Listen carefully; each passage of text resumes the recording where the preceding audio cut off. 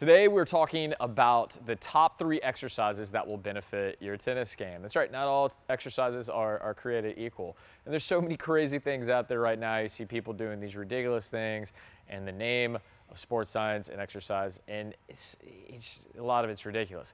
Now, on that note, there are things that we see the pros doing that are extreme, and they're not recommended for everybody because they're at the highest end of athleticism, and we're going to end up getting hurt trying to replicate it. So what are the 3 things that us mere mortals can do? And number 1 is the spider drill. All right, you maybe remember as a kid, I don't know if it was like a PE thing, but if you ever were in any kind of tennis clinic or academy of sort, it's one of the most popular drills.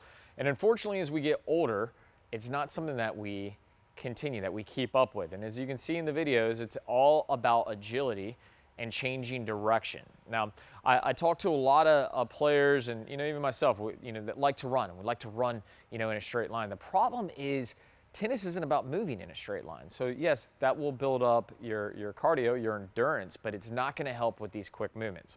And the spider drill is just that. It's about starting speed and stopping speed. You see, stopping speed is just as important as starting speed in tennis because you've got to get from one place and then recover back for the next shot. And it's also about your ability to pivot and work on these more drastic angles, not just moving side to side, not just moving front to back, but also in these diagonals.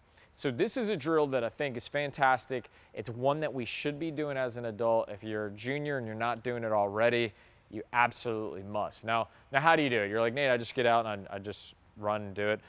There's a number of ways. There's a lot of cool devices out now that will assist with this, but you can do it the old-fashioned way. Time it, right? You can do it with a stopwatch. You can do it with your phone, but just test yourself. Get out and warm up. Do 2 to 3 sets, take a break. Do 2 to 3 sets, take a break, right?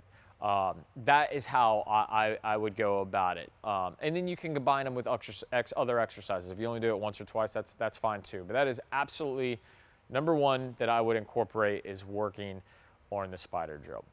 Now, number 2 is all about your core and your flexibility through your thoracic spine, all right? And here, what you're taking a look at is medicine ball throws. They sound complicated. It's another thing where it's like, oh, do I need a partner?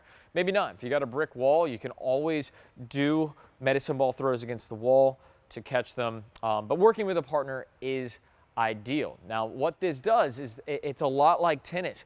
It's about getting rotation. It's about coiling, loading the large muscles, engaging the core, and then really establishing this flexibility through the thoracic spine, and then working through the movement and controlling it as you throw the ball to the wall or to your partner. Now, you can also do medicine ball slams, as you see in the video. These medicine ball slams are incredible for serve power, really loading the legs, using the kinetic chain, and creating this force down. This will help your serve a ton. So I love anything with medicine balls, but definitely medicine ball throws. And this can be done off the forehand side or the backhand side.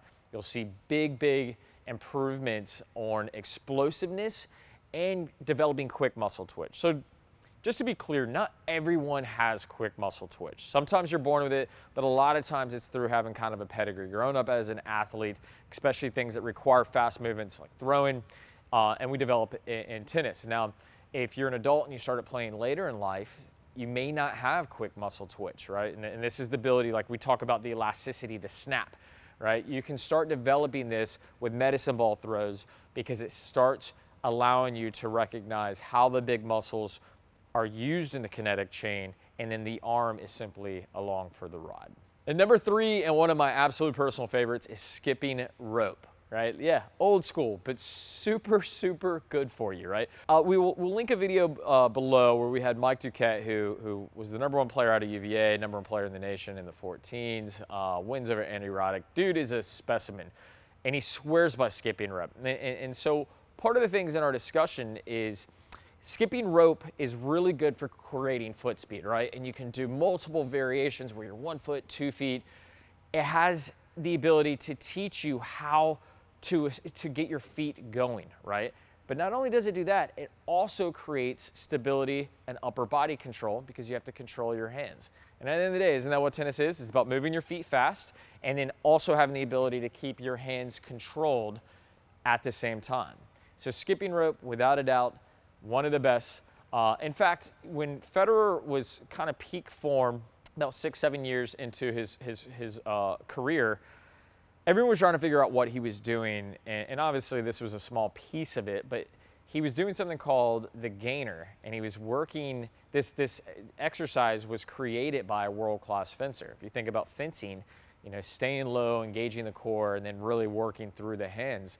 Basically, he was skipping rope, you know, from 2 to 3 minutes, and then doing core for 2 to 3 minutes, and then skipping rope, and he would do this for upwards of 30 or 40 minutes, and really kind of, it's not obviously the reason he was so fit, but it played parts of it. You know, there was other things that he did, but Federer was the first to say he really didn't love workouts. He liked to play matches to really stay fit, but obviously that wasn't enough. But skipping rope, using the medicine ball, and using the spider drill were all things that he incorporated into his routine.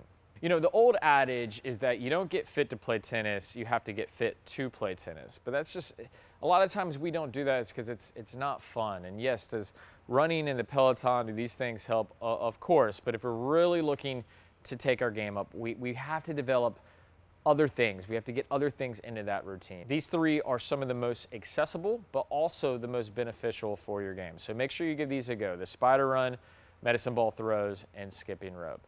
Try them out. Leave me some feedback. We'll see you here next time at Play Your Court. Take care.